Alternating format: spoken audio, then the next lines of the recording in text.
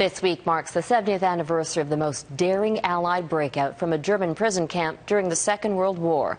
The legendary story became known as The Great Escape, and you may remember it was turned into a classic Hollywood movie. But as Stuart Greer explains, what's forgotten is the vital contribution from the Canadian prisoners who spearheaded the audacious plan.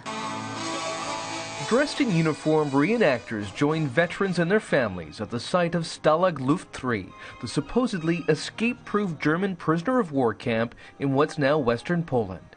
They came to honor the cunning and the courage of captured Allied airmen who pulled off the most daring breakout of World War II. We felt that we had to contribute something to the war effort, and there was the opportunity. The story was immortalized in the 1963 Hollywood blockbuster The Great Escape, which featured a cast of screen legends like Steve McQueen. Beneath the noses of guards, they dug 3 tunnels, codenamed Tom, Dick, and Harry. 76 prisoners managed to slip out through the longest one, which ran 100 meters and took a year to dig. But what the movie got wrong was that most of the key players were in fact Canadian. The man who designed the tunnels was Wally Floody, who came from Chatham, Ontario. He spent his young years as a university or college student raising tuition by going up into northern Ontario and working in the mines. The main forger, who produced more than 100 bogus documents for the escapees, was Nova Scotia airman Tony Pengelly. You're the scrounger. Yes, that's right.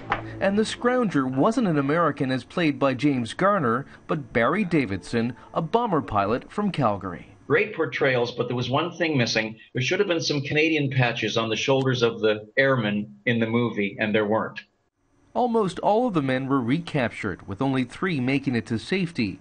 Embarrassed, Hitler ordered harsh retribution. 50 of the POWs were executed, including Toronto's George McGill and 5 other Canadians. It was a costly operation, but not necessarily unsuccessful.